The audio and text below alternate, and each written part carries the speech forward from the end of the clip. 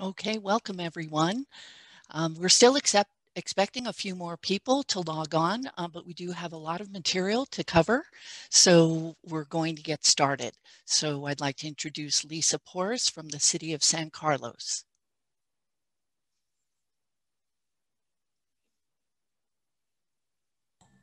Thank you, Joan, and good evening, everyone. I would like to welcome you to the San Carlos 2040 workshop tonight. Again, my name is Lisa Porras, and I'm the planning manager for the City of San Carlos. And I would like to welcome our new mayor to this event. And Ms. Mayor, she would like to say a few words before we get started. So I'll go ahead and turn the microphone over to you, Mayor Lohan. Great, thank you so much, Lisa. It's lovely to be here this evening. And welcome everybody to the second workshop of the San Carlos 2040 General Plan update. First off, it's an honor and privilege to serve you in this capacity this year. And upon reflection, it occurs to me that housing is important to everyone. So I'm really excited that we're going to have tonight's workshop, which will focus on our housing element, as we are required in San Carlos to plan for an estimated 2,700 new housing units for the period between 2023 and 2031. Where this housing will go is up to us to decide. This is our opportunity to come together as a community and work collaboratively to develop ideas and solutions to meet our housing needs and ensure that housing is available and inclusive to people at all income ranges. I'm sure that this will be a robust conversation, and I want to thank you in advance for your efforts, and I hope you will continue to stay connected to this topic and participate throughout the life of the project. And now I'll hand it back over to you, Lisa. Lisa, you're on mute. Thank you, Mayor, and thank you, Joan.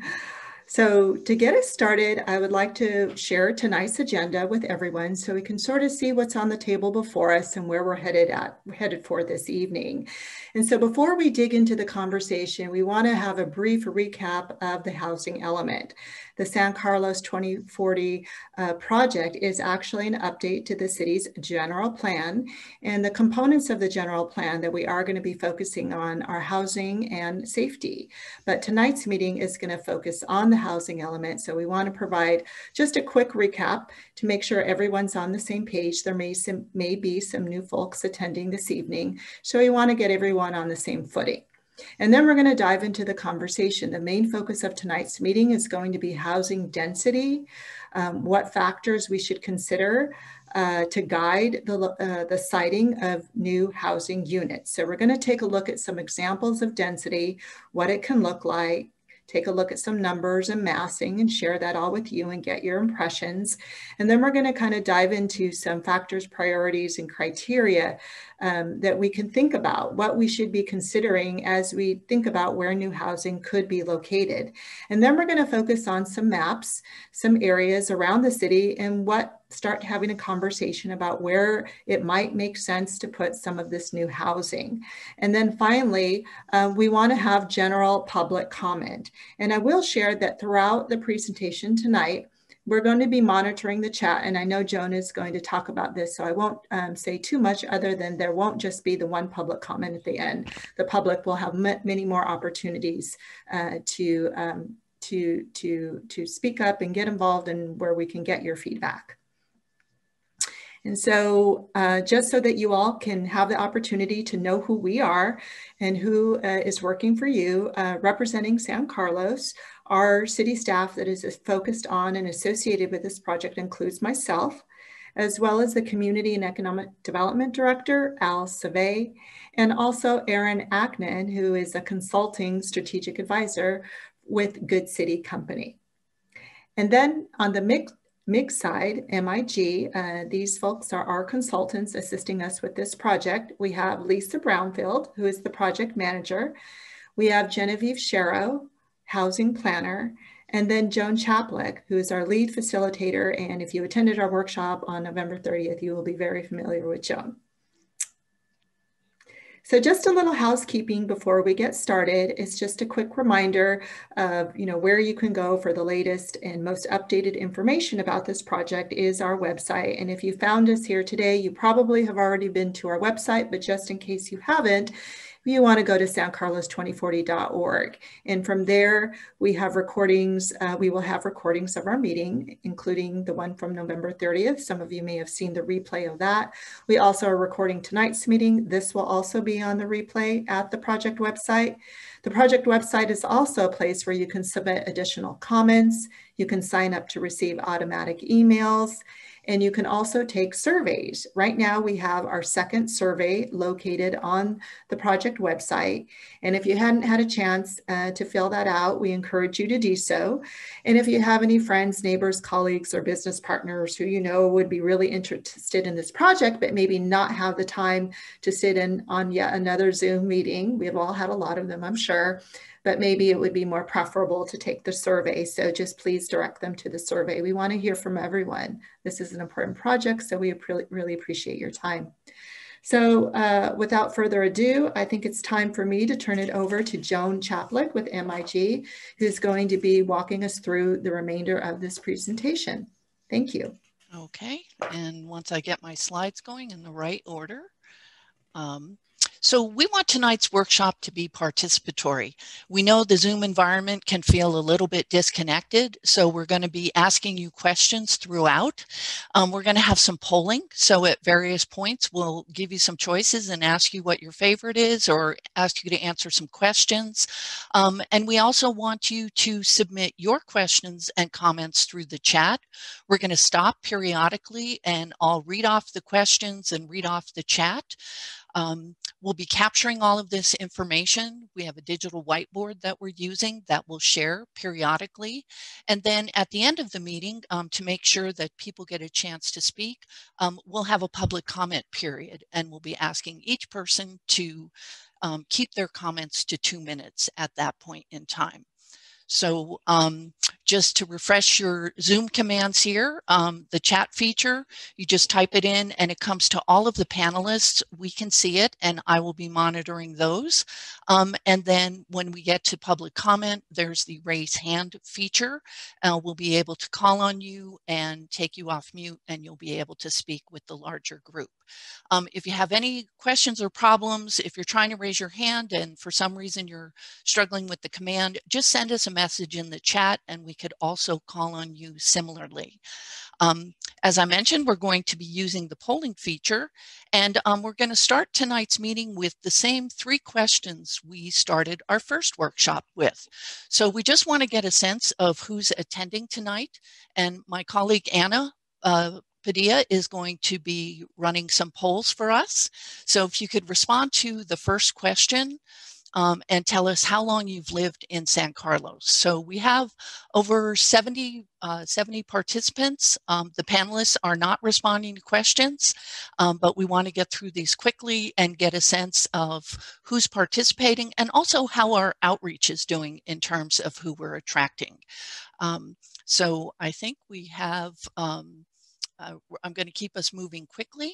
So let's close the first poll and find out and share the results. So we find that we have almost 80% of the people have lived here more than 10 years, but we did attract some newcomers as well.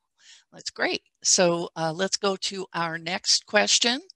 And so Anna, if we could have our next question. About your housing situation. So if you could let us know if you're a homeowner, if you rent your home, live with family or friends, or don't currently have a permanent home. So again, we want to get a pulse of who's participating in our workshops. Okay, and we do, consistent with the last meeting, continue to find that homeowners are the most active participants in these processes. Okay, Anna, so I'm going to take us to the next question. And so what's your age? The polling is confidential, but again, we're just trying to see who our outreach is reaching.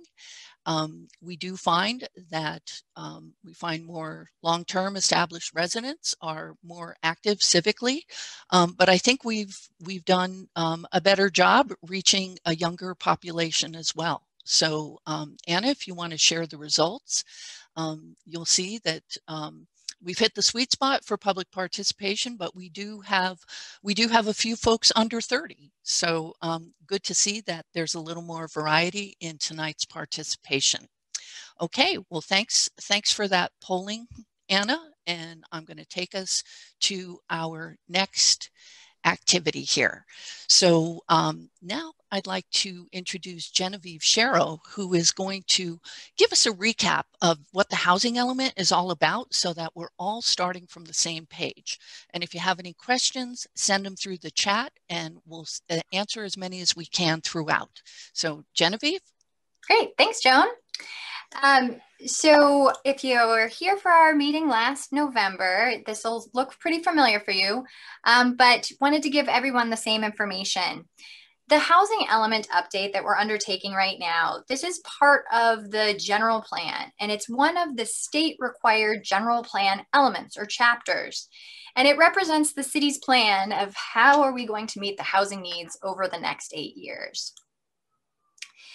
The housing element's a unique chapter of the general plan because much of the housing element is actually driven by a statewide legislative intent rather than a local preference. The legislature and the state has declared that the availability of housing is of vital statewide importance, and that local governments and the state have a responsibility to facilitate both the improvement and the development of new housing to address the needs for all economic segments of the community. So periodic updates are required by state law. This is also a unique feature of the housing element that doesn't apply to other chapters. And so this is on a state legislative schedule. So that due date is January 31st of 2023 to update this next cycle's housing element. So this is the 6th time cities throughout the state have done these updates, and cities throughout the region must have their housing element compliant by this date. If the housing element's adopted on time, it's valid for 8 years. There's a penalty if you don't adopt on time, that it's only valid for 4 years, and then you have to re-up again and redo the whole thing. If the housing element's not adopted on time, or if HCD determines that it doesn't comply with state housing law, the city becomes open to probable litigation. The housing element's the most frequently litigated component of the general plan, and the Attorney General has begun enforcing compliance with lawsuits. In addition, the city can lose access to grants and funds, and there's also potential future penalties in future housing element cycles with allocation of additional housing units.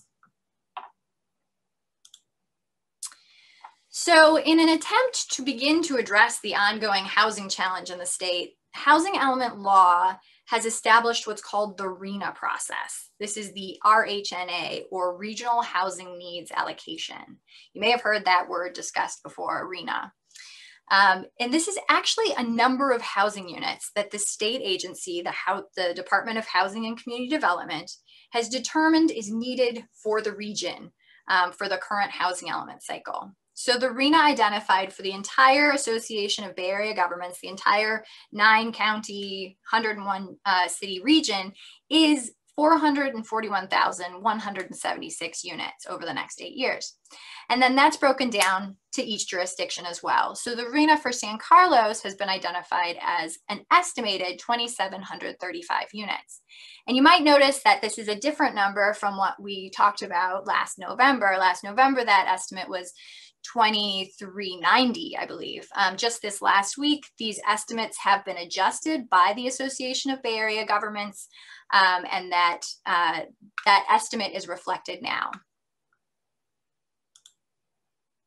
The RHNA is also broken down by income category. So the intent is really to show that there's an availability of housing at a variety of different income levels. So this chart shows where that breakdown occurs, and the percentage in each category hasn't changed with this last estimate update. That remains the same, but really points to the fact that there's a high level of need for very low and low income housing in the community, with the cumulative sum of 27 and 16%. And it's important to know that the RHNA can be thought of as a construction goal, but it's not a construction obligation. So The role of the housing element is to show that the city has the land use policies and the zoning policies in place to allow a certain level of development to occur. But the city's not required to build these units.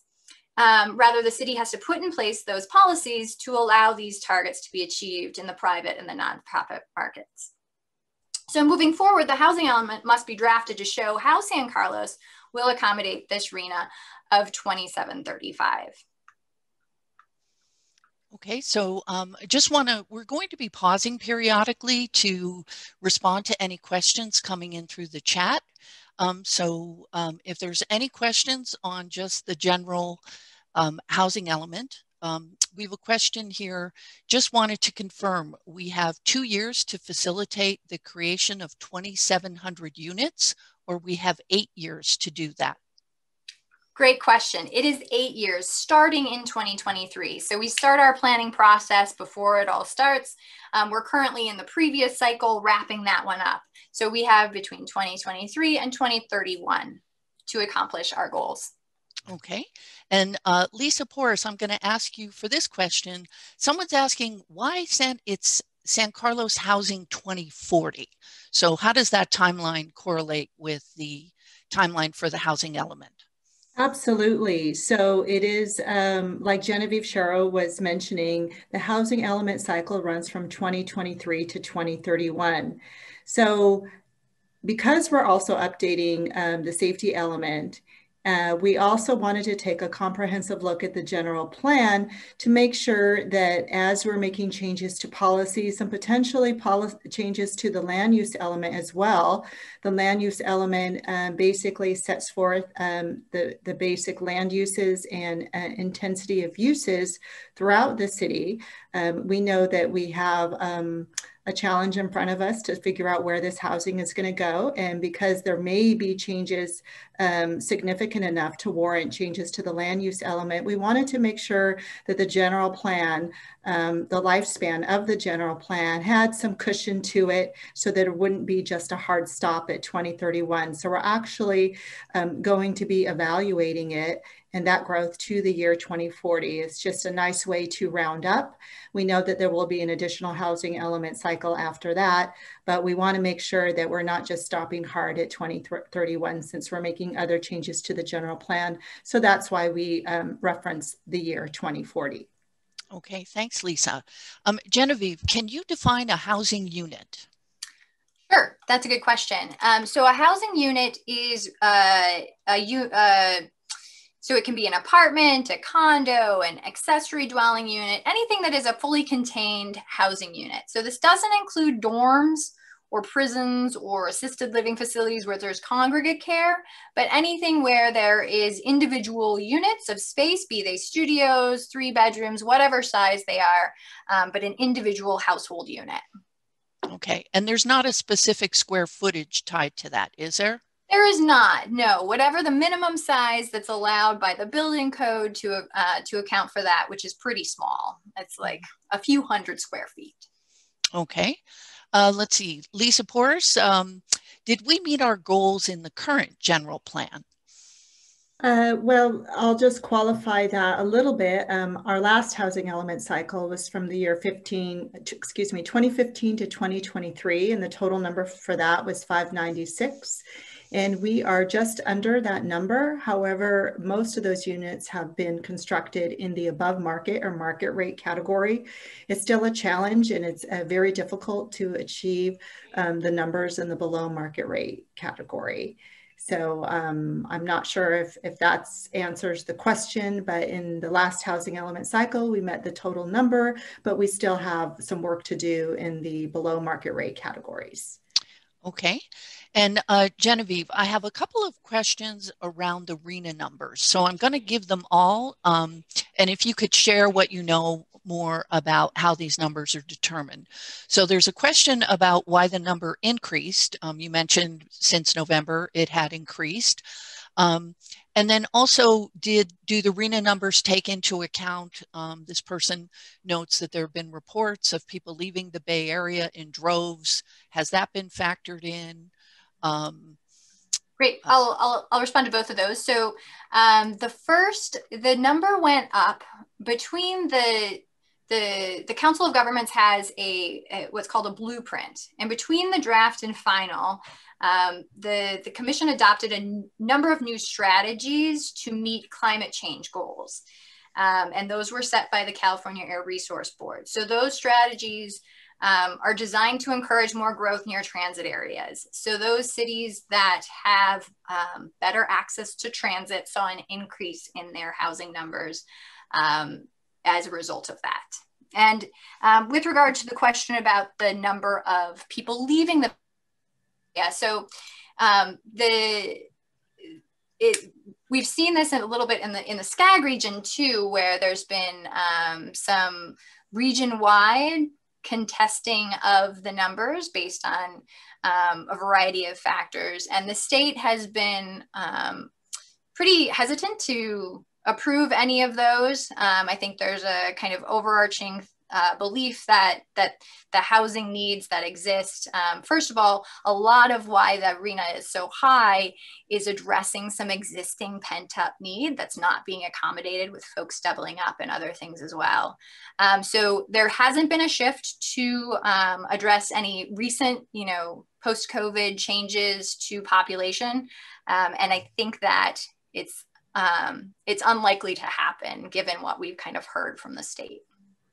Okay, and so Genevieve, given that there's also a comment about is, telecommuting taken into account because of the number of people working from home right now? Oh, that's interesting.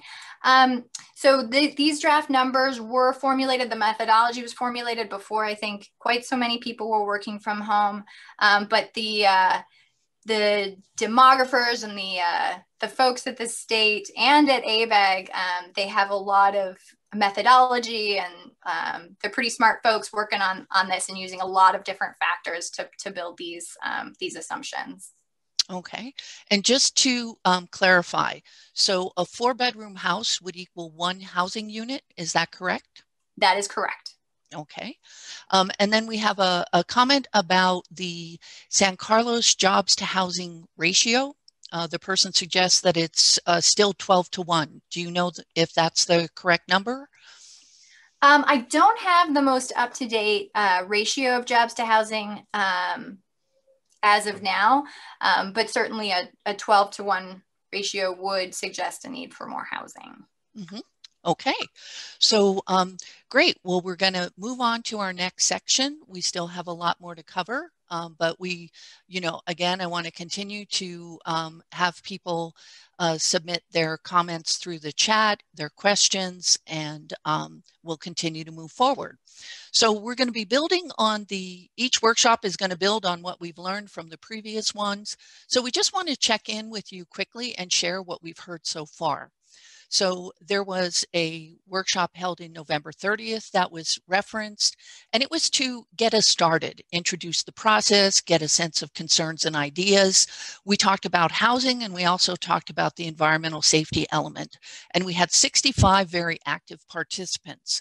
And then concurrently around the same time frame, we did a short survey, and we wanted to get a sense of people's opinions about housing needs, and we asked them some questions about some housing issues. So again, it's 76 participants, and it just gives the team a pulse on what interested people are responding to.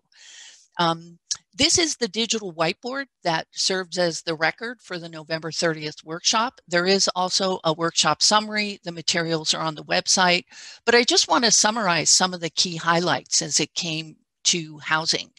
So the issues and concerns that we heard frequently throughout that meeting, concerns about the impacts of traffic and parking, the impacts on our schools, considering equity concerns, people concerned about the capacity of our infrastructure, the need to balance open space and housing, concerns about height limitations, and also maintaining the character of our community. At the same time, there were a lot of issues. It was a very solution-oriented discussion with many of the participants having a lot of ideas for ways to go about responding to San Carlos's housing needs. So there were suggestions of considering, duplexes, triplexes, fourplexes, ADUs, looking to create more multi-family housing, providing transportation connections, revising parking requirements, looking at zoning revisions, incorporating walking and biking, looking at taller buildings. And then we had the interesting suggestion of creating an advisory group of people under 40 to comment on housing. So these were just some of the ideas that came in. We talked about the safety element as well. So this is just a quick review of some of the topics that came up. Just a reminder, the safety element focuses on environmental safety. So things like the urban wildland interface, wildfire safety, flooding, and such. So those were the topics that were quickly covered. Our first survey, I'm just going to give a quick preview. The results are on the website. Of the 76 respondents, 83% lived in Carlos, and they were primarily homeowners. Some key findings, we asked out of 9 different housing types to pick their top 3. So here's how the top 6 scored. The top choice being apartments with 6 units or less, townhomes, condominiums, apartments with, I think, 7 units or more, senior housing, and single family homes. And then we tested a few statements, and again, the full results, but these were just some numbers that stood out.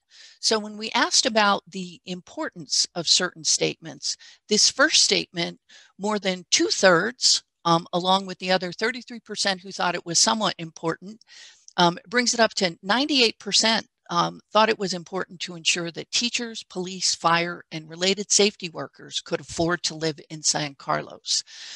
Some other numbers that stood out, 55% thinking it was somewhat important to ensure that youth who grew up in San Carlos could afford to live there as adults.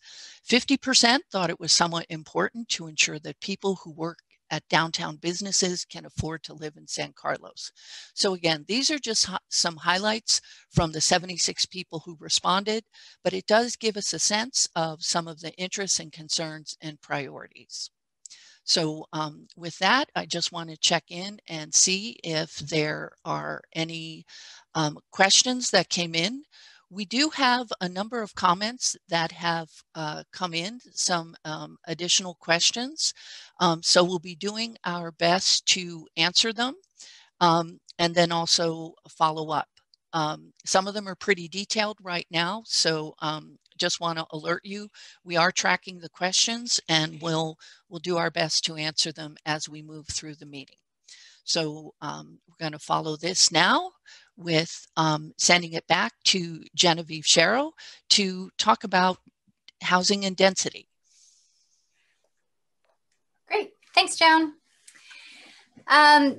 So what does housing density look like? So we know that we have these housing targets out there. So we'd like to give you a little bit of a primer on what housing density can look like and the terminology that we use.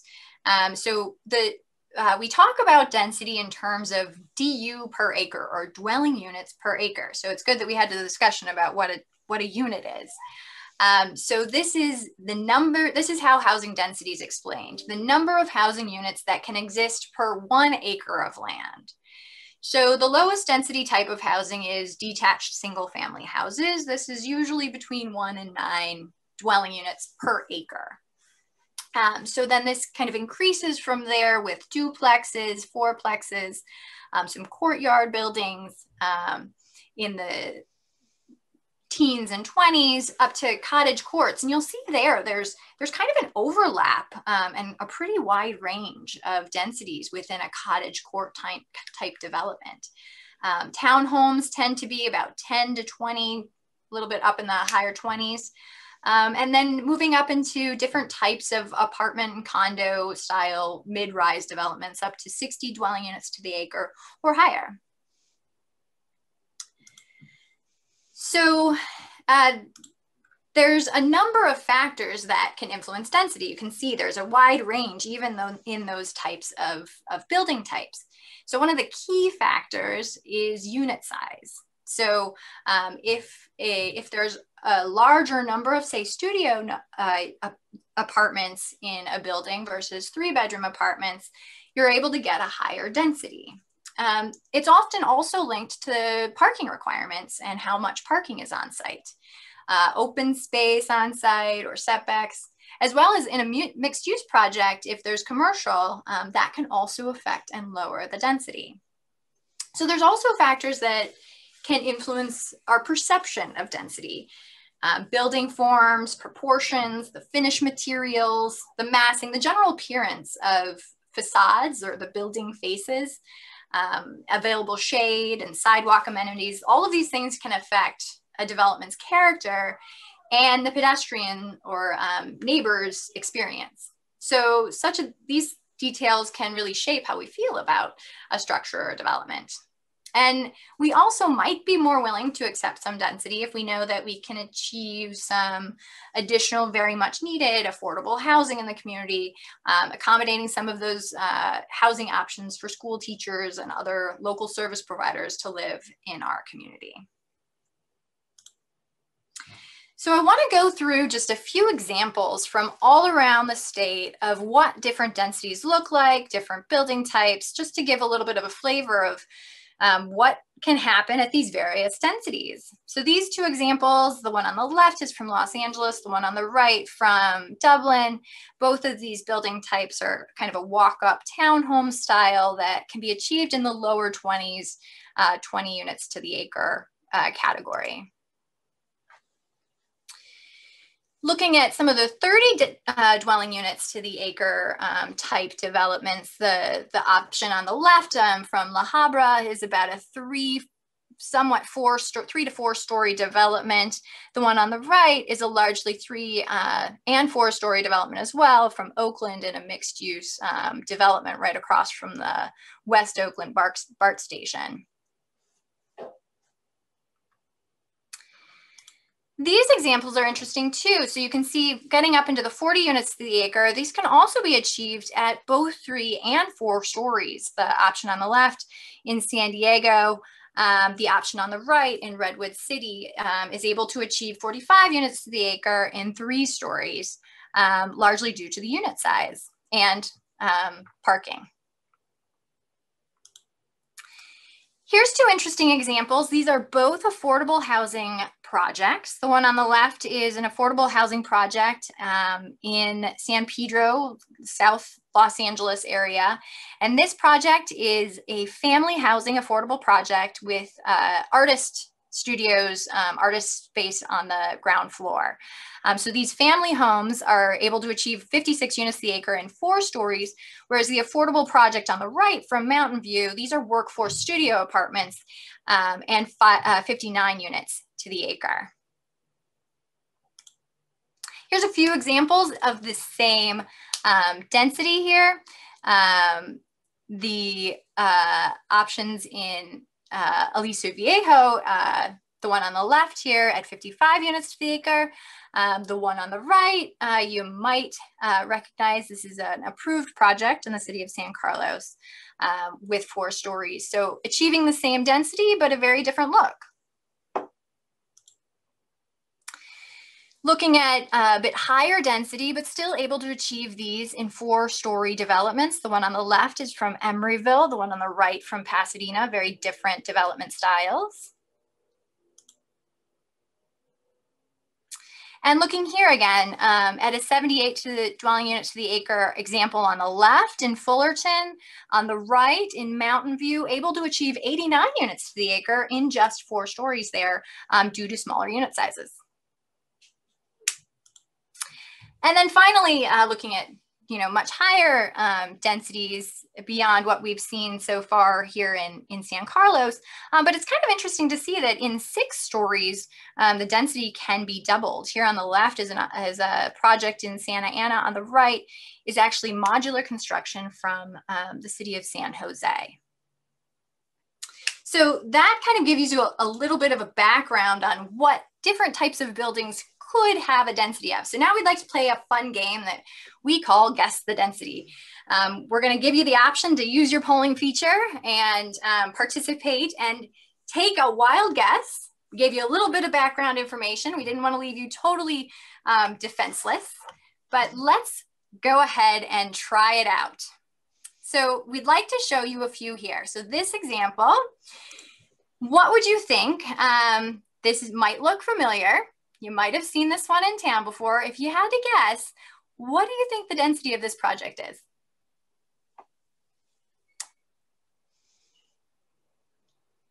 Okay, well, about half of you have weighed in.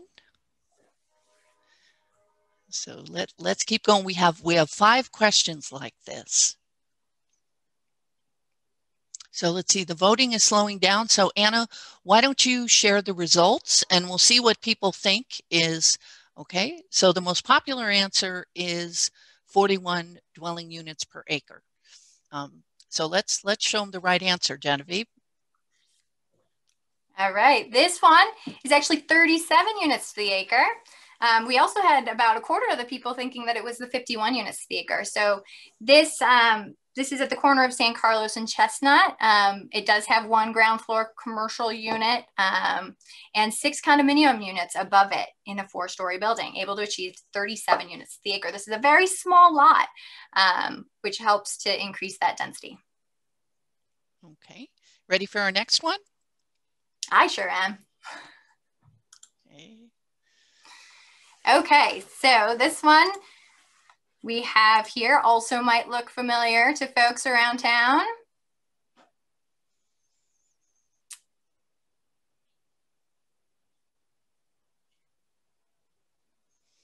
Okay, the voting's picking up. What do we think? 40, 52, 64, 68? Well, right now 52 is leading.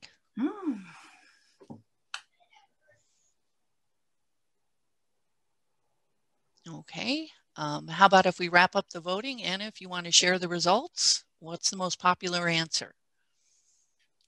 Looks like 52 units to the acre is the most popular. Half of folks thought that was what it was. It's actually 64. This project was able to achieve 64 units to the acre for our below market rate units of the 34 units in the property, and includes a number of 2 and 3 bedroom units as well. Okay, let's go on to our next one. Great, this one might look familiar to you too. Do you think this is 25 units to the acre, 37, 46, 50?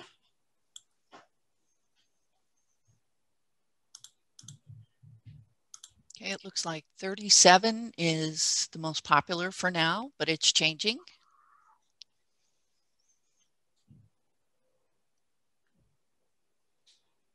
Okay, let's just get a few more responses in.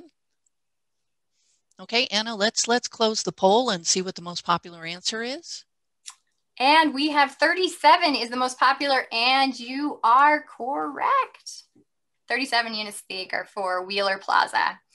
This one has 109 condominiums in your town with ground floor commercial space there. Okay, and let's go on to one more. Great. So if you had to guess the density of this one on a smaller project, 25, 37, 63, 97 units to the acre, what do you think?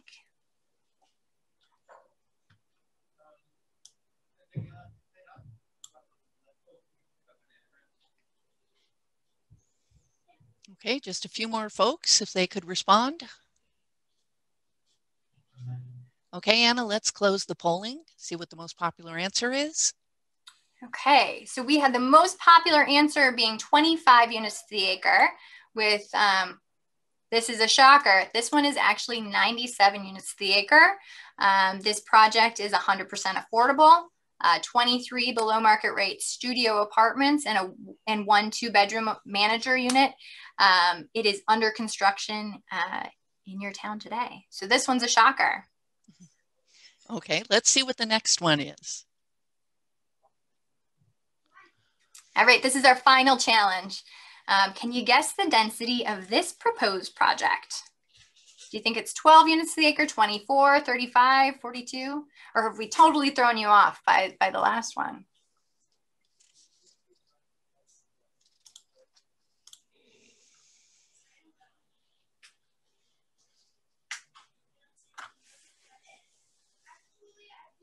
Okay, just a few more folks if they could weigh in. I think we've just about everybody. So let's close the polling on this, see what the most popular answer is. Great. The most popular response is 24 units to the acre. And let's see if it is. No, double that almost at 42 units to the acre. This project was approved in 2018 and the building permit's under review. 9 units and 15 parking spaces on Magnolia. So that's a fun challenge to just kind of think about how the very different densities can look at projects throughout the state and in San Carlos as well. Okay.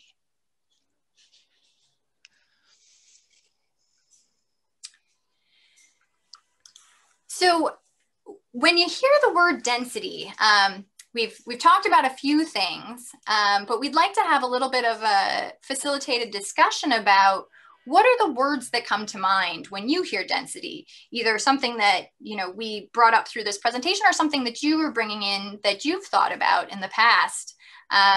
What are other words that you think of when you hear the word density? And we'd like you to put your comments in the chat so that we can start to add some thoughts to this to the whiteboard here. Okay, and I'm going to read off some of the comments. I have my 2 colleagues, Anna and Joey, that are getting the comments in, and we'll create a whiteboard with all of them. We have, to some folks, it means climate resiliency. Others, the words packed and crowded come up. Let's see. So we're looking for 1 or 2 word answers. Let's see. We have close proximity. Density means great walkable communities. Loss of outdoor space. Density, it can mean multifamily, multiple units on one property. Greedy developers. Compactness, congestion, height and unfairness. To some it means environment, zoning. Density can mean apartments.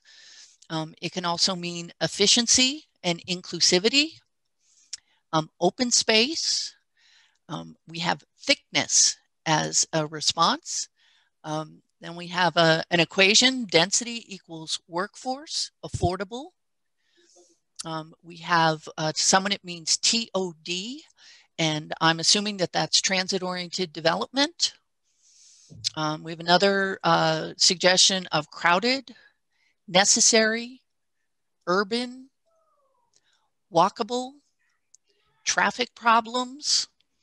We have another traffic, too many people, efficiency, high rises, multiple units on one property, blocky, crowded, transit friendly, moderate heights. We have density is rabbit warren and ugly exteriors. And let's see, we got that comment came from Nancy. If you want to tell us a little bit more about rabbit warren. Walkability, burden on infrastructure, younger population, affordability, diversity, a measure of how much in a confined area. Let's see, we have how does one respond to the discussion options? So for that question, right now we're asking for some one-word prompts. We have the chat, but we'll also have the public comment later. Some additional thoughts on density, loss of sunlight, walk to the train, urban, I think we've heard that before, a more welcoming community, negative impact to quaint feel, walkable, less traffic per household, more competition for my landlord, industry city, density, their choice is influenced by whether it's high or low or where it's located. Another person responds, it means diversity, loss of neighborhood, volume, higher number units, consequence of growth, neighbors.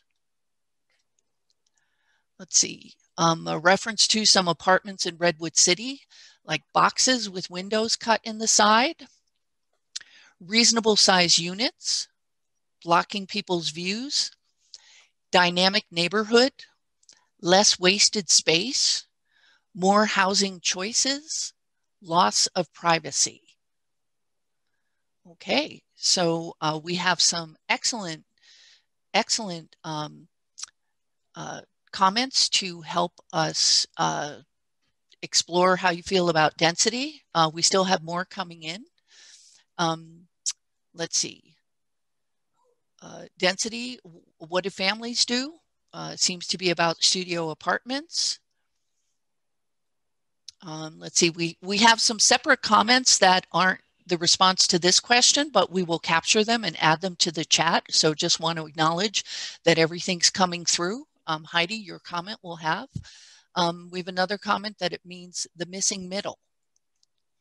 Okay, so let's see how we're doing on our comments coming in through the chat. So any other thoughts on what density means to you?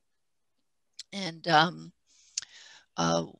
just a note that many comments are about high density rather than low density. And that may be what people think of, an assumption that density is high. We have some additional comments, noise, unattractive, that it impacts supply, demand, pricing of homes, of existing homes, that is. Okay. So please feel free. We still have time for some more to come in. We have another comment about traffic. I think that's at least the third one I've seen come in through here. Forward-looking. Okay, that's a solution to affordable housing if it's well planned. And then along with a partnership on funding. To some, it means the future, resourceful, growth, that it changes character. It's a consequence of growth. It's walkable. It means overburdened infrastructure, seniors, that it's well maintained. Okay, so let's take a few more. I think these comments are very helpful. Needs to be closely tied with improvement to infrastructure. For some, it means community. It creates community. It's an efficient use of infrastructure, congestion, NIMBYs. Some homeowners may fight against it. Knee-jerk demonized. Inevitable. Okay. Density sets the character. Okay, and I have a few longer comments that we'll capture.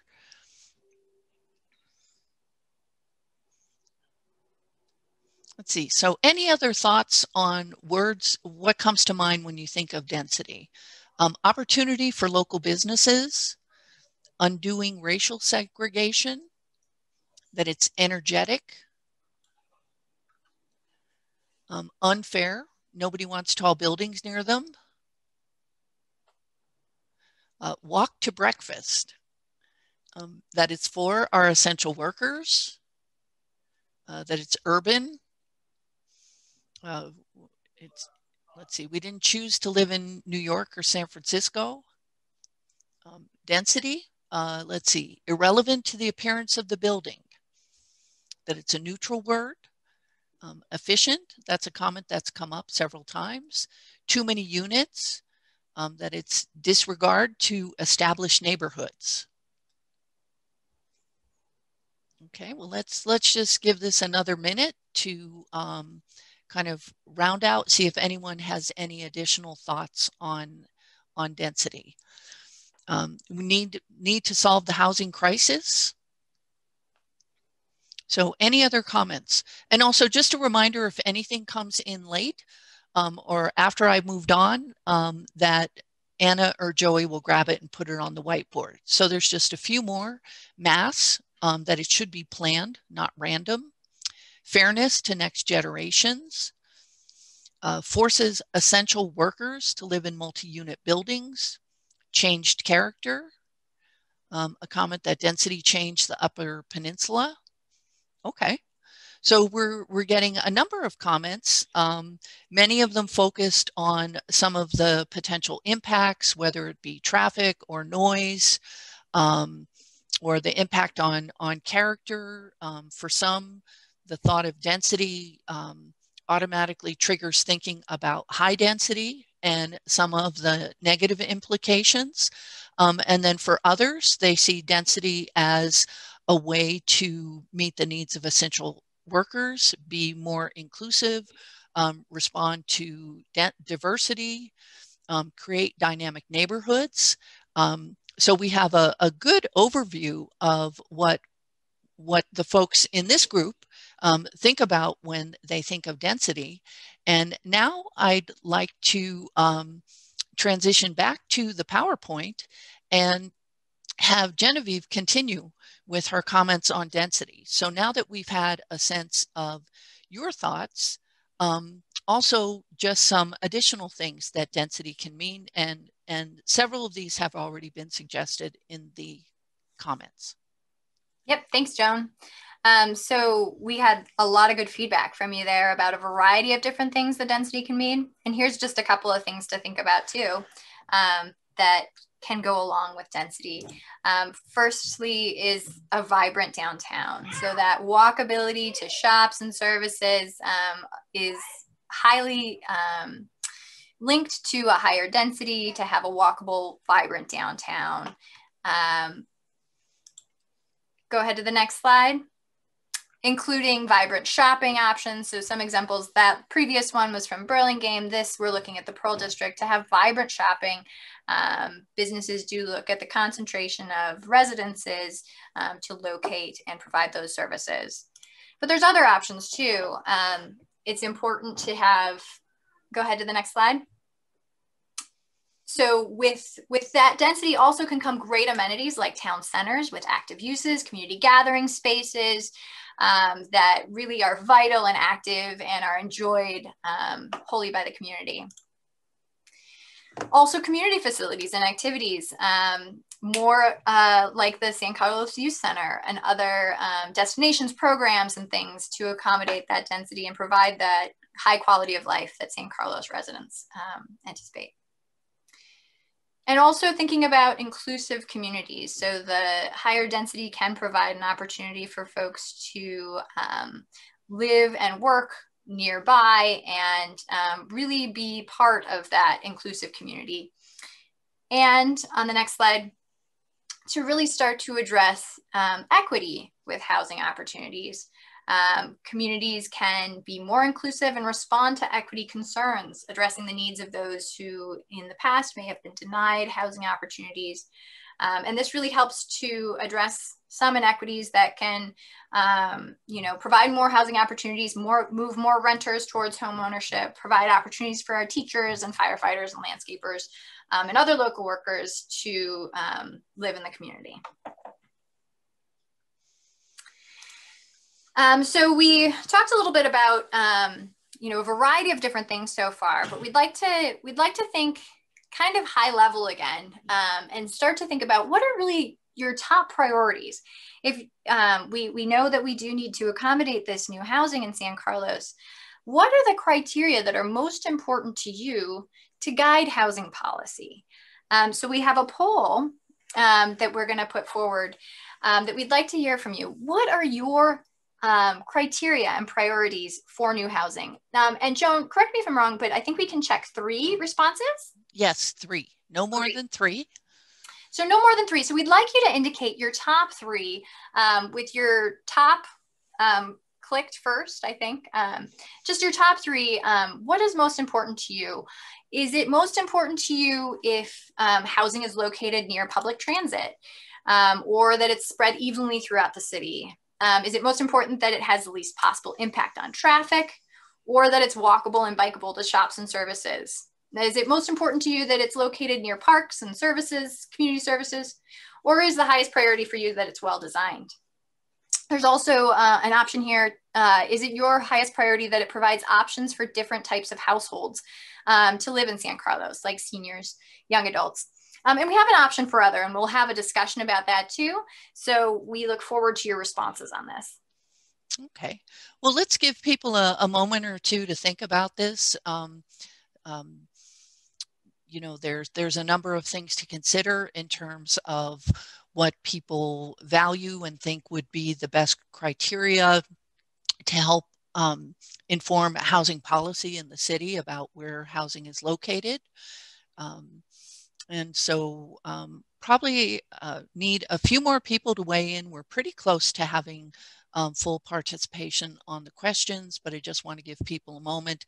And also, as Genevieve noted, that following this, we'll have an opportunity to talk about criteria beyond these choices. So, you know, we'll get to that in a moment, but we're close to having just about everyone weighing in on their three top choices here. So with that, I'm going to ask Anna to close the polling, and let's see what the top choices are.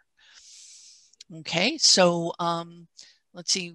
The most popular answers, we have located near public transit, walkable and bikeable to shops and services. So they're the two top scoring within this group of respondents. We also have close below that is that the housing be well designed, and that also that it provides options for different household types. So making sure seniors, young adults, families, that there's housing for them. Okay, so good. So this is, you know, this gives us some good insight into the criteria and priorities that are of greatest interest to the group participating tonight. So with that, we're going to stop sharing the results, and we're going to talk a little bit about what other factors we should we consider. So with this point, we're going to go back to the mural, and I'm going to ask you to send your comments in the chat to get at some of the other criteria that you think is important. And let me move my mural here so that you can see how Joey and Anna are keeping track of what's coming in. So, and again, there are a number of comments in the chat that we will be noting and keeping in mind as we move forward in this planning process. Let's see, so we've had a number of things for us to consider. So let's start with impact on existing communities. Another factor would be the preservation of our historical buildings and landmarks. We want to consider the impacts on parks, impact on schools, kind of a holistic comment here that our streets, schools, parks, etc., can accommodate the additional residents. Another factor suggested is construction quality and space per unit. That it's another factor that it's inclusionary, that we have a high percentage of high quality BMR units. We want to consider the variety of affordability. Let's see, factors, things that don't destroy the neighborhood feel of San Carlos. We want to consider the equity of impact. We have another comment related to capacity. So the impacts on our utilities, the sewer, electrical grid to accommodate new residents.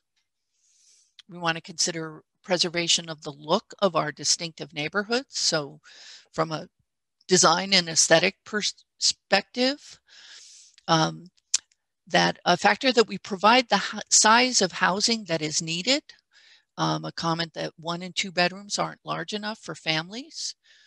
Also plan on people working from home and needing office space. So some different design suggestions. Comment about design and density fitting with the existing housing design and density.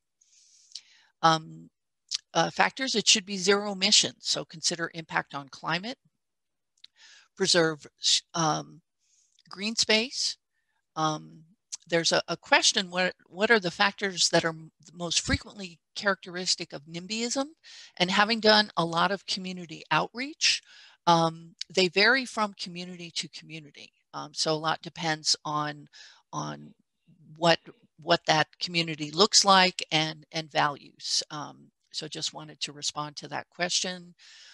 Let's see, factors considering the types and housing that will help us meet our RHNA numbers. Considering the potential for overcrowding downtown. We want to be able to maximize natural space, have natural grass in our parks, provide access to nature. We want to consider the impact on surrounding properties. Let's see, impact on traffic. So even though it wasn't the top priority, we know people will complain. I agree with that commenter. I think that's probably a valid comment. Let's see, another comment about the feasibility of utilities, so that infrastructure capacity, good soundproofing, factor that it's feasible to accomplish building creation, that it considers ample off-street parking. Let's see, that not everyone needs to live near transit. They may not work where the train goes. Another factor, provide affordable housing in balance with the number of local low-income jobs. Another comment on capacity, ensuring our utilities and roads can handle the additional people. That we make a priority for local essential workers housing so that they can stay long-term and they're not all pushed into studios. Another factor is consider the impact on egress from San Carlos. So people leaving through San Carlos. That we want to accomplish infill, but not the destruction of open space. We want to consider all electric fuel sources and avoid gas appliances to mitigate climate change. So some general factors that take into account climate change. Consider prioritize smaller developments to promote diverse ownership as opposed to large real estate developers. Some factors to consider: modernizing San Carlos for the needs of the next generation and our climate futures. And then also wanting to encourage family-sized units. Let's see, factors about mitigating large office development, concerns about the potential for overcrowding downtown, a suggestion that high density should be concentrated near the train and shopping. It needs to respond to the continued aging population. Our 65 and up population is growing. We want to optimize space for people, not cars. The negative impact on established neighborhoods and current homeowners. We want factors that foster community within development, include usable common spaces indoor and out, prioritize green space and parklets. We have a comment about flow and complementary uses. And Jeff, if you want to weigh in and tell us a little bit more in a follow-up chat, we'd be happy to confirm that. Another factor is mixed use, considering the loss of park opportunities, considering existing residents and why people moved to San Carlos. It's friendly, low density. Consider density allows us to place housing in a single location and preserve green space. Concerns about single family homeowners not wanting their home value to go down and have it be harder to sell their property. And just a general question about, are these goals realistic? More questions about just essential services being expanded, so responding to the capacity and need to accommodate more people. Factors consider the percentage of square foot designated for green space. So again, more support for green space. Concerns about the ability of schools to accommodate. Put new high density near public transit, but spread public transit out. And it's just some comments about improving the efficiency of transit so that private vehicles aren't needed as much. Requiring green infill to balance additional bulk and volume. Let's see, diversity and equity. And let's see, I'm just getting a request to kind of zoom and scroll down the mural. So I'll just zoom in here and continue. I just want you, we don't expect these all to be readable, but we want you to see that we are capturing them. Exits off the freeway and roads into the city can handle the volume. Let's see, I just lost my place here in the comments, so just give me a second. We want to preserve our creeks and appropriate setback. So this is specific to concerns about open space and trails. We should require minimum density, so they're not all large luxury units. New high density, creating balanced communities. More comments about transit, having buses throughout the city, so density can be anywhere. Consider don't build new housing that will be at risk from wildfires or sea level. Use low combustible landscape to protect from fire and earthquake. Community welcoming events to build connections. Include work and live spaces. There should be both rental and condos. Let's see, we'll kind of move this around a little bit. Consider noise. Optimize for usable common space instead of unnecessary setbacks.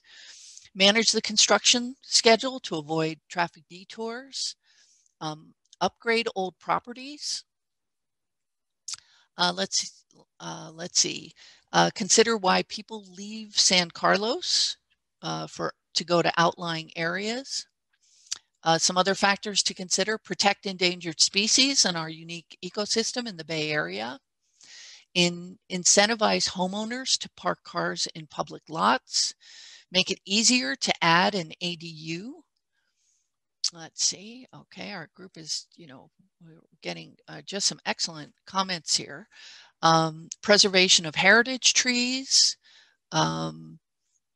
Let's see, the RHNA numbers, there's a question about the change, and I don't know if we have any additional information about that. And the others factors: don't build in the fire zone. Bring back SCOOT, S-C-O-O-T. Public facilities for residents. Accommodate wildlife movement. Build up in flood zones. Concerns about mitigation with exits from 101 already backed up. Let's see, shouldn't be able to label units as affordable or low income. Use large lots for high density. Consider solar access, shade impact from taller buildings. Additional town resources to handle larger town events. Let's see, a follow-up comment. Yes, how we expand services, a suggestion like Trader Joe's. They're already super busy and their parking lots at capacity. Consider the sea level rise predictions. Consider that per unit cost can't be too high or diversity can't be achieved. An awareness: the school district is currently losing hundreds of students each year. Preserve older apartments and turn into affordable. Incentivize ADUs for housing instead of Airbnb short-term rentals. New development should subsidize ADUs. Make sure waste and stormwater infrastructure can accommodate growth. We should consider whether increased housing will require additional school capacity. So again, more capacity questions. Pay for Scoot rides instead of Uber and Lyft. Another Scoot comment. Let's see, enforce Airbnb restrictions. So again, factors about criteria to consider. We have just a comment about changing the city motto from the city of good living to the city of congested living. Okay, so we've gotten a lot of suggestions of criteria to be considered. in this. Again, another comment about subsidizing ADU rents, convert unused office buildings to housings. Okay. Connect high density housing in the hills to downtown via area gondolas. Okay, so we're moving into solutions here. So I just want to take us back to our original question, which had to do with some factors to be considered. So, you know, concerns about infrastructure, capacity, our community having the infrastructure, the school capacity to keep that in mind when we're locating housing, concerns about open space, protecting open space, a number of ideas for how to go about, you know, making sure there's natural space, that we prioritize local essential workers for housing, that we keep in mind climate change in this criteria. And there were a number of specific suggestions about that. Some comments related to transportation, maybe by broadening it.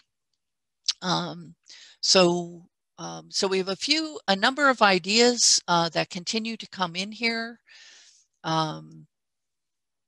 Decision-making, making sure that it's aligned, planning, community affairs, land use, that they're all aligned and working together.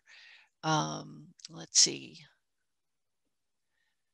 So I think we're kind of winding down in terms of the different factors and criteria that should be considered as we move forward in this process. And again, go ahead. As we take any last comments, I can respond to that RHNA question. Please. The question was, can the RHNA change if economic conditions change post-pandemic and result in a lower anticipated need?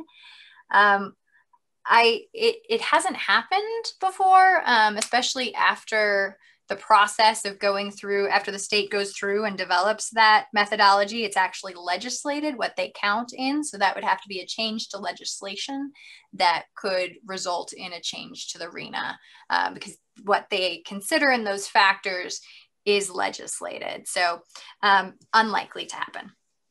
Okay, well, thank you.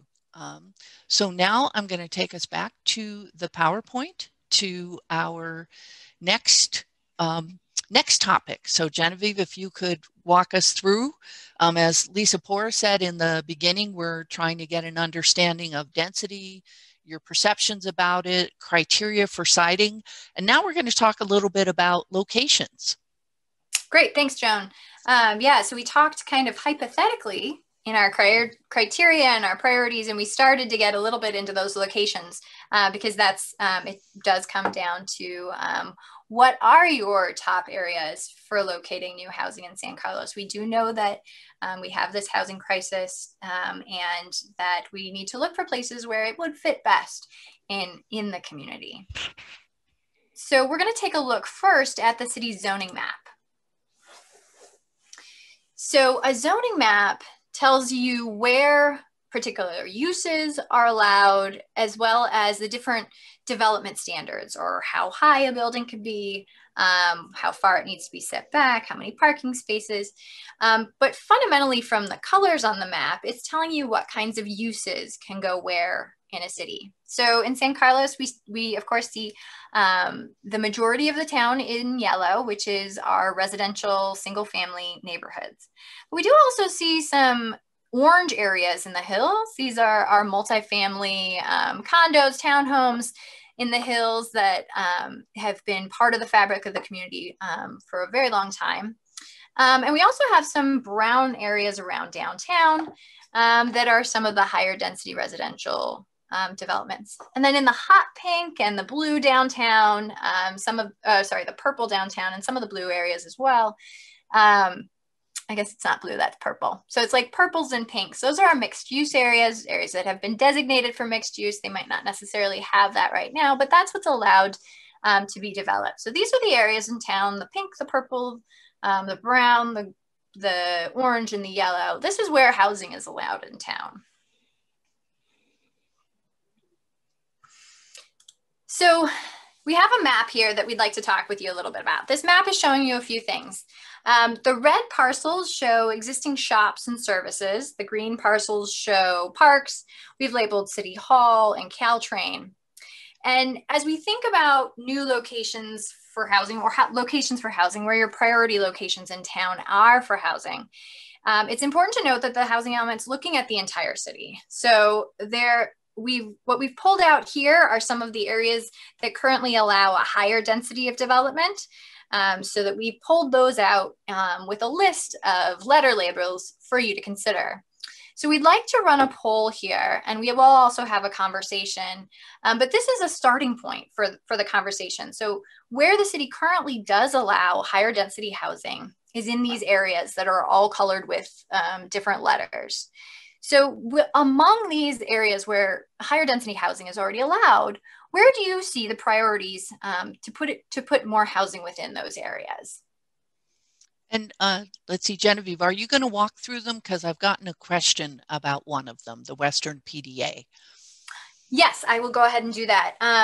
So the area A is in the downtown core. B, we know the area surrounding downtown. C is over on South Laurel. D, that Western PDA, that is what's within a walking distance of the Belmont Caltrain station. So that is an area that's designated by the region as accessible to transit. That's the Western PDA. And PDA, what does that stand for? Oh, thank you. Priority Development Area. Okay. Yes. And so then mixed use neighborhood is E, that gray area. That's an area that's designated for mixed use neighborhood along, I believe that's along Old San Carlos Avenue. Then we have El Camino and Real. We're looking at that in kind of different segments and interested in where folks see their priorities for new housing along El Camino, north of Holly, the kind of central area near immediately south of Caltrain, and then the area south of Arroyo is designated as H. Okay, so are we ready for our polling question? I do believe we are, yes. So these letters are going to be reflected in that polling question. So we'd like folks to weigh in on what are your top 3 areas for locating higher density housing in San Carlos in these existing areas where housing is allowed.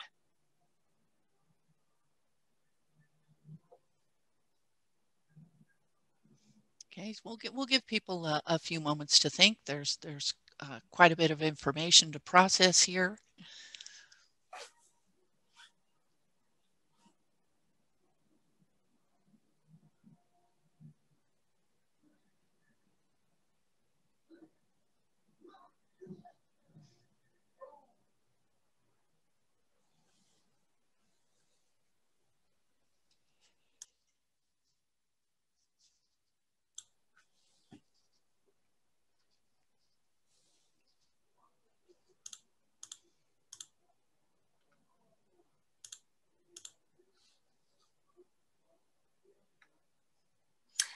We have a question in the comments, ECR. ECR stands for El Camino Real.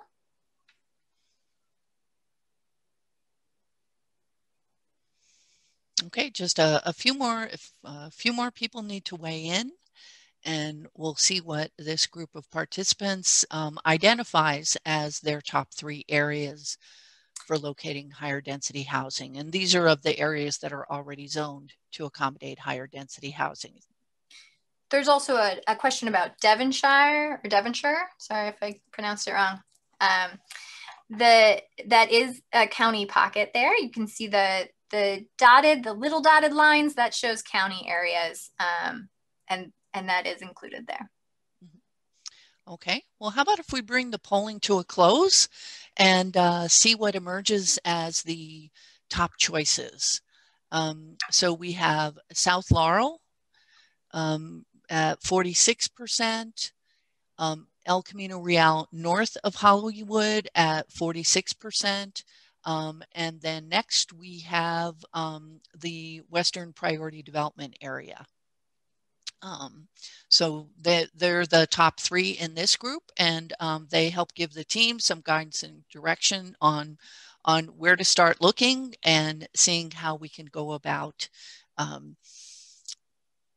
completing the housing element.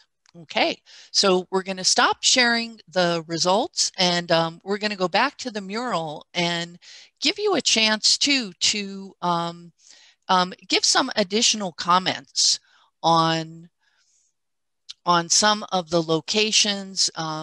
You know, we want to give you a little bit more opportunity than just the poll to comment on some of these locations or other areas that you think should be considered. Let's see what's coming in through the chat. And again, we're looking for your comments on some areas for locating housing. So we've, again, have identified these as some choices. We have some questions about, is there an opportunity for industrial conversion? Let's see. And maybe someone from the city has there's a comment here about Melendi isn't high density. So if someone on the team could speak to that. Sure, Joan, this is Lisa Porras. I'll just jump in here regarding the Melendi question. Yes, there is a pocket of multifamily housing that you'll see off of Melendi. And of course, there's a couple areas off of Crestview as well. And if you recall the zoning map, when we pointed out those sort of darker orange or orangish colors on the map, those are the pockets of multifamily that are found kind of within that larger geography that's made up of mostly single family homes. So we do have some pockets of higher density housing in those areas. And I think there was also a question on like, why would we focus on the triangle portion of housing around the downtown? And really that goes back to the question, if we start looking at the existing regulations, existing zoning designations that already allow housing, then is there any desire or interest in perhaps increasing the height or the density in those certain locations around the city? So we didn't really want to throw out any areas that already allow residential. We just want to take another look at them and see if there's something, some areas that may, be desirable for some changes. And I often like to think of it as kind of, where do we want to turn up the dial? And is there any appetite for turning up the dial in areas that already allow residential? So that's why we included those particular areas. Okay, Joan, I'm going to turn it back over to you. Okay. And Lisa, consistent with the comment you just made, there's a question, does this mean we can't prioritize changing single family zoning to allow for multifamily, whether it be duplexes or triplexes? And so if you could speak to how the process will look at that. Sure. So we focused on areas that typically are going to get us a little bit more bang for our buck, so to speak. And those are typically the mixed use and multifamily zoning designations, right, that we posted on the map. And, we're taking comments. And if there is, appetite for looking at the single family neighborhood, generally, I will have to say, in the planning profession, we don't really take, it's not very popular for us to come in and say we're changing single family zoning.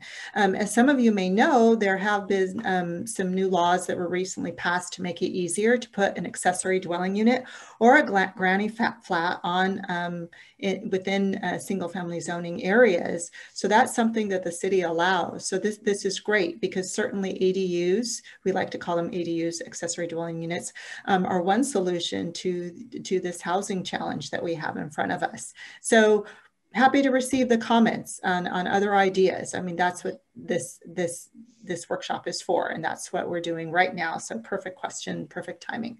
Okay. Thank you. So these are just some of the suggested locations. So we have someone asking, is there space near 280? Can we look east of Highway 101? Perhaps along El Camino on the east side? Locations within a half mile of a train station. Consider large lots in the hills and run shuttles or buses. Are there areas around the airport? Why not more opportunity on the east side? Another location, consider along Alameda. Look at Industrial Boulevard and rezone for housing. Prioritize El Camino for redevelopment. Look at Crestview near potential 280 on-ramp site. Expand downtown along South Laurel, and that would accommodate housing above retail. Let's see. What about the space off of Alameda above Britton Acres? I don't personally want it to be developed, but I thought a building was scheduled there. A suggestion to allow duplexes throughout. Just keep the overall setback, height, and square footage requirements. Let's see, some additional areas to consider. Look at our land, R1, and rezone it to allow for fourplexes. And again, more comments on why are we not considering the single family neighborhoods for duplex and fourplex units. And so just a comment on that too. So we are allowed, every single family lot is allowed to have an ADU. So that does increase some of the density there, and a junior ADU technically, which is a unit that's attached to the house. So there is the potential of up to 3 units to the acre. I do see a few comments in the chat about sorry, not units to the acre, units per lot. I do see a few about fourplexes, which is not currently allowed. Just a clarification. Okay. Okay, good. Thanks, Genevieve. We have a suggestion of looking at the airport, having more housing and development throughout San Carlos, more locate near east of Caltrains, where there's with the new industrial office space going in there to put some high density in there. East side sites, so look at those with surface parking or underperforming commercial.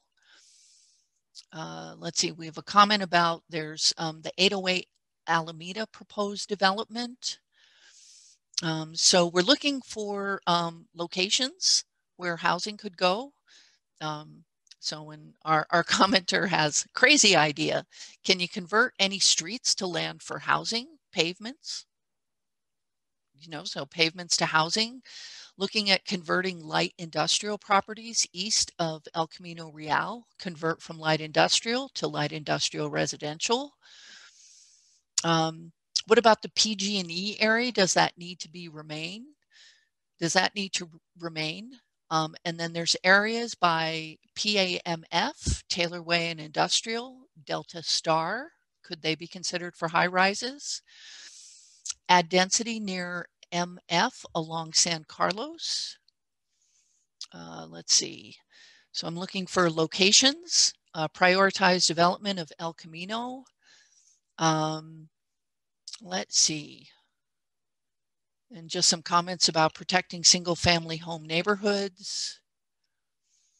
Put high density housing near El Camino for accessibility. More comments about duplexes and triplexes going throughout the city. Let's see. Okay. If it's possible, move the light industrial space to east of 101, and it'd create an opportunity to create a well-planned neighborhood between Industrial Ave and Old County Road, mixed use, live, work, nightlife, etc. Let's see, rezone Holly Street between Old County and Industrial for high density multi-housing. It solves traffic with the SFR there. Another comment about Old County Road, Industrial Britain are corridors that enable large complexes. East side for work, live developments. Let's see. So some ideas about just there's large lots in the hills, maybe if you ran buses or aerial transport. A comment about instead of building mega mansions, building mega mansions rather than multifamily residences is counterproductive. Think about changing zoning laws. Let's see, some comments of comment about protecting our historic buildings. Again, more comments about the possibility to incorporate duplexes and quads, and noting that they work well in communities like Palo Alto and Redwood City, looking at rezoning.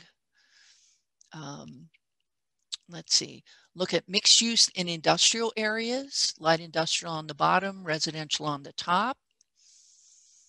Consider splitting large lots. We have a suggestion of the old Black Mountain property. Let's see, along Industrial Road. Rezoning east of the freeway for multi-unit, probably rental because of the airport noise. Okay, just some comments and questions about the airport. Replacing unused warehouses east of industrial. What about the Delta Star property? Holly and Industrial. And Genevieve, there's a question about ADUs. Would do they contribute to meeting the RHNA requirement? Is that correct? They do. There also is another point from another panelist or from another contributor noting that there is a size limitation on the ADUs that doesn't exist if it's a duplex or a quad, and that's true. So the ADUs that are currently being constructed do count towards your current targets.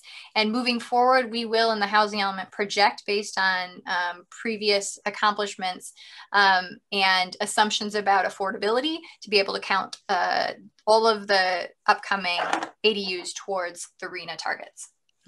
Okay, and just a reminder, those of you who have a comment that isn't a location, we are capturing those comments. They'll be on the mural. I understand there are a number of people concerned about protecting single family zoning, concerns about heights, desire to protect historic buildings. So we are receiving all of those comments. Another location suggested is the Crestview open space area. Move the cement plant on Branston east of 101. A comment about PG&E, are they selling their yard on industrial? Let's see. Put it on the east side, walkable to the train near jobs. Add housing atop Walgreens, Trader Joe's, CVS's. Let's see, put the high rises downtown, closer to 101. Industrial Road is another location to allow for higher density. Look at the major transit corridors. So this would be along San Carlos, El Camino Real to Alameda. And just Genevieve, a question. So the housing units, they don't have to be all ownership units. They can be rentals. Is that fits into the RHNA numbers? Absolutely. It is assumed that rentals, ownership units, any kind of units that is available, new construction, that's what counts. Okay. And again, let's see, we still have a number of concerns coming through, definitely about protecting open space, concerns about neighborhood character, more location comments. South El Camino on the east side, the small business park across from Novartis could be increased in height and residential added on top. So the question, how do I get my response onto the whiteboard? You submit it through the chat and the colleagues behind the scene are doing the additions. So I'm not keeping up with moving the whiteboard around since we're getting quite a number of comments. So I'll move it over so you can see a little bit more about what's going on.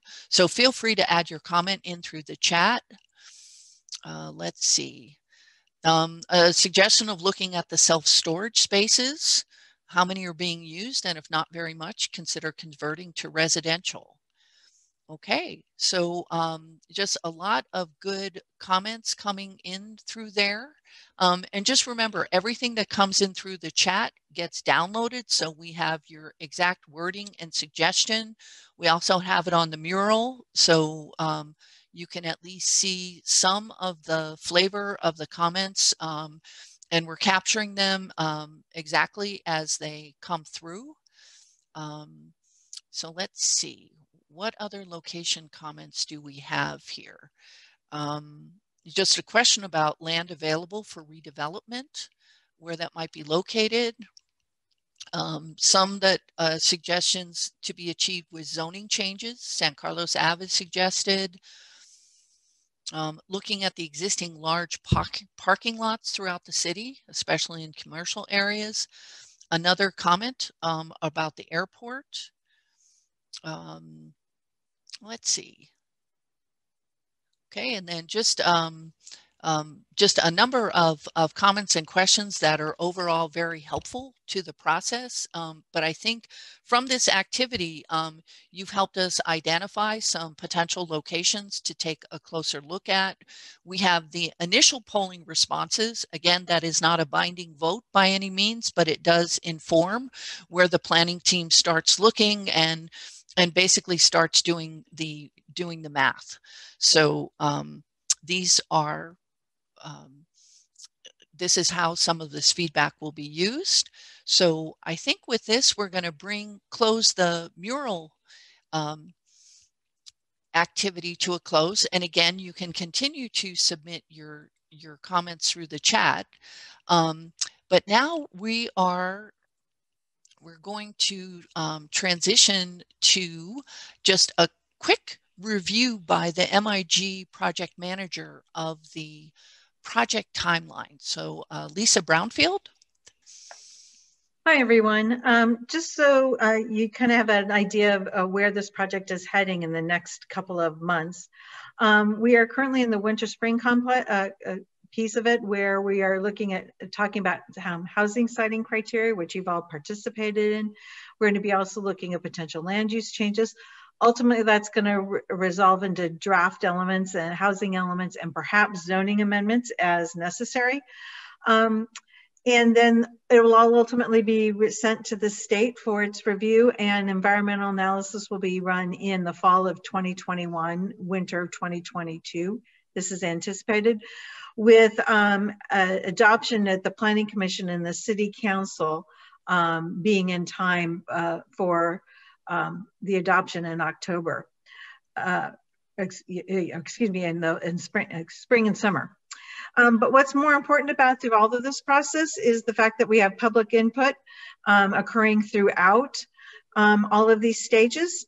And we look forward to additional workshops, summaries, and other public events where you'll be asked to participate. So if you could go online and take the survey at this point, that would also be really helpful. Encourage your friends and family and coworkers to participate in the survey as well. That would be great. Thank you. Okay, thanks, Lisa. So I have a question about the Zoom. It's Zoom. So the team is in multiple locations. The San Carlos staff are in San Carlos running it from their machines there, and then MIG is hosting it, and we are at different locations in our home and business offices. So technology has brought all of us together tonight. So I hope that gives you a little understanding of how the Zoom is working. So we're going to move now and use our remaining time for public comment. We know that many of you probably want a chance to just use your own words. We really appreciate how participatory people were using the chat and the polling. And you use the raise hand feature. We'll call on you in order, and I'm going to switch screens here, and Anna's going to take over, and she's going to pull up a screen that has a clock on it. So once we get going with the folks that we're calling on, and here's the order I have. They come to me as the hands go up. So while Anna gets this set up, and I'm going to find my participant list. Things just changed around a little bit here. Just give us a moment. There we are. Okay, so in my participant list, here's the first three in the queue. You're going to have 2 minutes. I have Nancy Oliver. She's followed by Debbie B. and then David Crabb. Anna's going to take you off mute when it's your turn to speak, and we'll ask you to stay within the 2-minute time frame. So Nancy, if you're ready. Okay, and let's see, Nancy, it indicates you're still on mute. Oh, okay, please go ahead. Yeah, so I'm Nancy Oliver, and I'm with the San Carlos Heritage Association. So a lot of my comments revolved around preservation, as you could see. But I really do want whoever's compiling all this to pay attention to that. We do have an historic element to the general plan, I believe. And there is a huge survey that we did, I worked on, to identify some of the historic buildings that are in San Carlos. And that only was limited to 50, but there's a whole other list that could be done now if we did a new survey. But I'm worried that we're going to start plowing things under without due consideration for why they are important to our town and nobody else's. And I want those things to be kept really into consideration at all times. So that's my big comment. And I did have some comments about the creeks because they tend to get buried too in what's going on. And I think there's supposed to be a setback of, I don't know, 20 feet or 25 feet for the creeks. And they could be kind of redesigned into some open space things for people to go out and walk the trails on some of these beautiful creeks that we have. So those are two of the things that I thought of. I've seen Redwood City and the density that they've put in the downtown. And there are only two of the buildings that they built down there that I think are worthy of being, quote, a downtown building. They're beautiful. The rest of them are the ones to me that look like a box with the holes cut in the side. So I think design is really important for San Carlos. So those are some of the things that I thought of. Thanks. Okay, thank you for your comment, Nancy. So next we have Debbie B. She'll be followed by David Crabb. Thank you very much. And I would just like to ask that consideration be given to the bonus density developers. That allows them to circumvent city council review. And one example is 808 Alameda. If they meet the zoning, it only goes to the planning department, not city council. And at the meeting last night when we were talking about it, a lot of people had concerns about the density. It's 87 units. They look like shipping containers stacked on top of each other. And they have huge decks on the entire top that would be an incredible noise pollutant.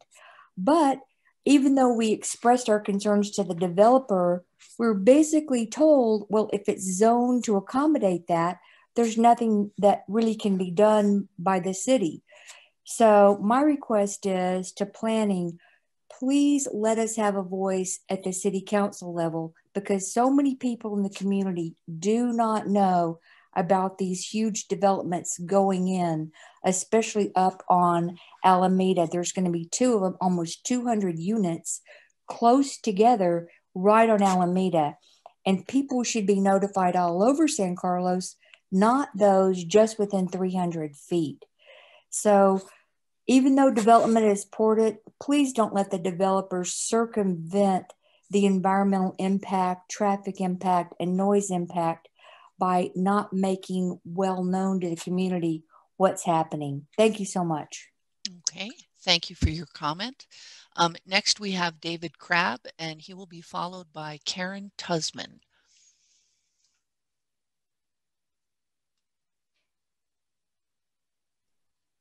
Yes, good evening.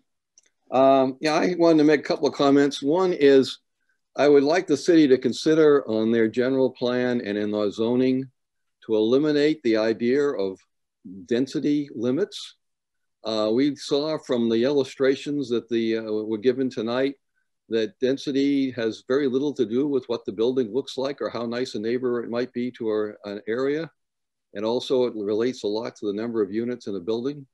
And it's really kind of a constraint on developers sometimes. And so I would eliminate density as a criteria, but then use form-based codes, which is define what a building might look like instead, so that you could have maybe a high density building, but with the form-based codes, the setbacks and the heights and so on to be determined by the city. So that would be one recommendation that I have. The other one is that when we're looking at the RENA numbers and trying to figure out the sites for them and whatever, is somehow we have to figure out how we can make it so that the developers can meet those low income, very low and low income levels. And it's very difficult for them to do. What we have now is 15% below market rate. And most of that doesn't run right to the low and very low. And as we have from our experience, we are very terrible at meeting that level. And so we need more emphasis on the lower and low, very low and low income housing, because a lot of the people that work in San Carlos are low income people because they're working in the retail areas, and a lot of people do landscaping, you know, people maybe work for City Hall and so on. They can't afford housing in San Mateo. Thank you. Okay, thanks for your comment.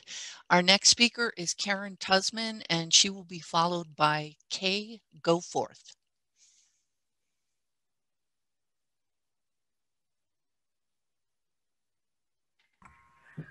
Hello, thank you for the opportunity to speak, and thank you for this really well-run meeting. My name is Karen Tusman. I am a renter living in a wonderful fourplex near downtown. And a couple comments. One is, you know, a lot of people, I think, have the knee-jerk reaction that we need to preserve single-family zoning. But, you know, I grew up in a single-family home. I think that would have been my knee-jerk reaction a couple years ago, too. But I've since learned that single-family zoning was really invented as a way to get around prohibitions on explicit racial segregation. And this is not a legacy that we want to move forward into the future. If you were to look at my fourplex from the front of the street, you wouldn't necessarily find it out of place in a single-family zoned neighborhood. And so I really encourage people to examine their assumptions and consider some more flexibility about the ways we can get more people housed throughout our community and not just all along El Camino. I wanted to make a comment about, with density, how the different trade-off factors include how much room you give for cars and how much room you allow for the units. And I would really urge us to have codes that, and priorities that prioritize room for people over room for cars. So it shouldn't be a bunch of squeezed studios just so everyone can have, by law, you know, 2 parking spaces. Parking requirements are an antiquated thing that has led to a lot of affordability problems, and we want it to be building for a future that is less dependent on cars, which is what we need to survive our climate emergency. So thank you so much for this great meeting, and look forward to continue to be involved. Okay, thank you for your comment. Our next speaker is Ellen Jacobs Dooley, who will be followed by Brittany Baxter. Hi, well, thank you very much for having this workshop. I'm enjoying all the participation, and I did notice that there wasn't a lot of conversation mentioned about the aspect of climate change and how it's going to influence particularly the area that is east of Caltrain tracks, which is predicted to flood if we don't do anything about, you know, are adapting at along the shoreline. So that concerns me, because I think it's a really desirable area to develop, and yet at this point it's not going to be a very feasible area to develop. So I just wanted to, you know, make a comment about that it's something that really should be taken seriously in looking at future planning. So that's really all I had to say. Thank you. Okay, thanks for your comment. Brittany Baxter, you're our next speaker. Awesome. Thanks so much for hosting this and for showing us all these great examples of housing. So I just thought I would share my perspective, since there may be folks here who don't know some of our younger residents here in town. But I'm a 32-year-old homeowner here in San Carlos. I've been in the Bay Area for about 10 years, and I've had friends all over the income spectrum, from bartenders to people who, you know, never have to work again a day in their life.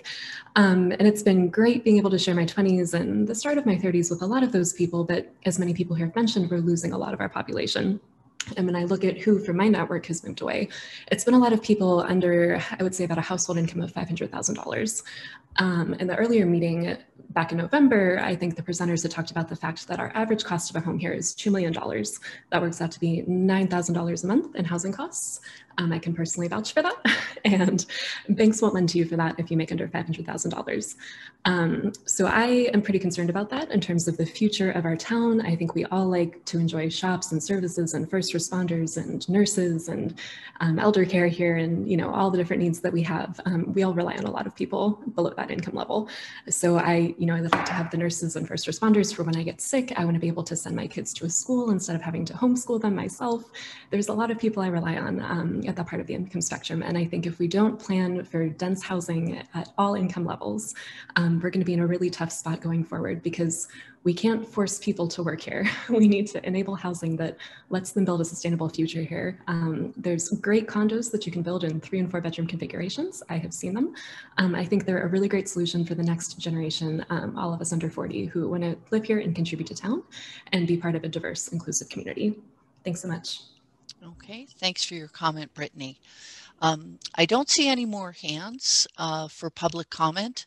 And I do want to give Lisa Porras a chance to respond. I know there was a reference, one of the comments was about climate change, and if you want to mention briefly the city's climate action planning efforts that are underway, and then also any responses or additional information you want to share.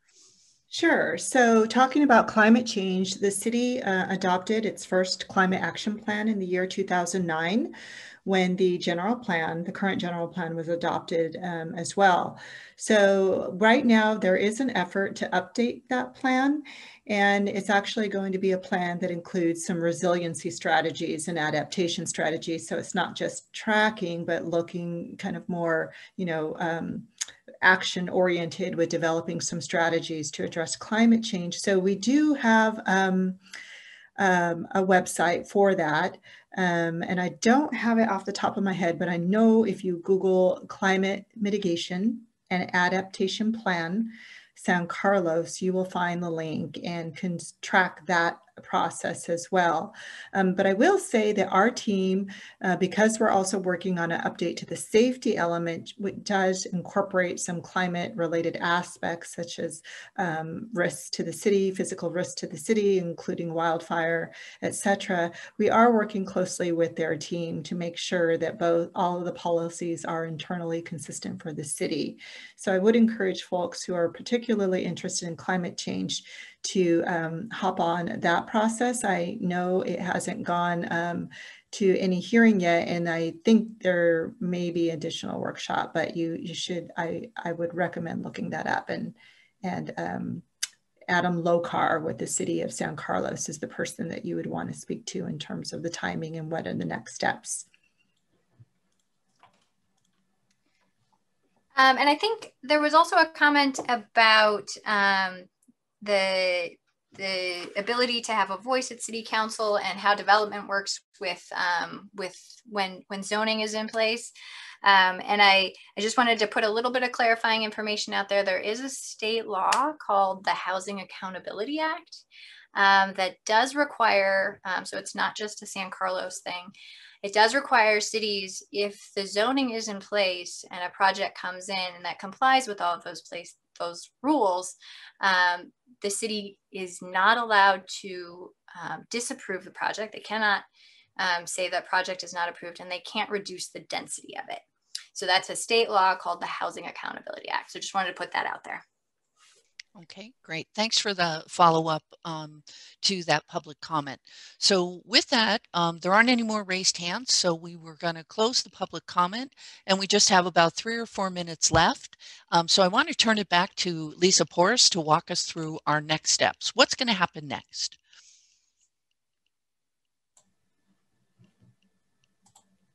Okay, thank you, Joan. Sure.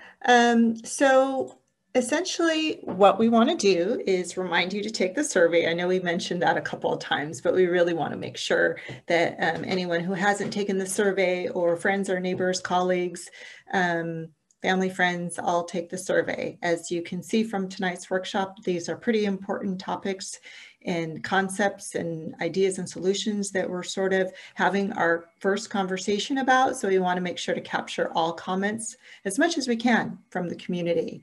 And then following this workshop, we're going to be targeting our third workshop so we can have additional discussion about the RHNA numbers, that 2,700 number, that is a draft number at this point, but we need to have further discussion on it and start to look at how this is going to land. So tonight we received an incredible amount of information. And again, thank you all very much. We have a lot to work from in terms of hearing from you and then kind of sifting that through and seeing, well, what is this going to look like in terms of potential locations? So we want to come back and have a continued dialogue with you on that. Similar to this workshop, we're going to be sending out email lists to notify you when that workshop is going to take place. So if you haven't signed up already to receive email notifications, please do so that you can be informed and receive that email notifying you when the next workshop is going to be. So I think we're planning that probably within, let's see, we're at the almost at the end of January, most likely maybe late February, early March, just to kind of give you an idea that it won't be too long, but also not too soon. And Meg, let me know if I got that kind of general time frame identified correctly, just to give folks a sense of when they might expect to see us next. Thanks. Yeah, I don't think we'll be ready for another workshop to really talk until at least March. Okay. So a little bit later than late February, March. We'll look ahead at March. But so yes, so please sign up and give us your email. And for those of you who already have, great. We're going to be communicating with you that way as well. And I think that's it. Are we at the last slide, Joan? Yes, we are.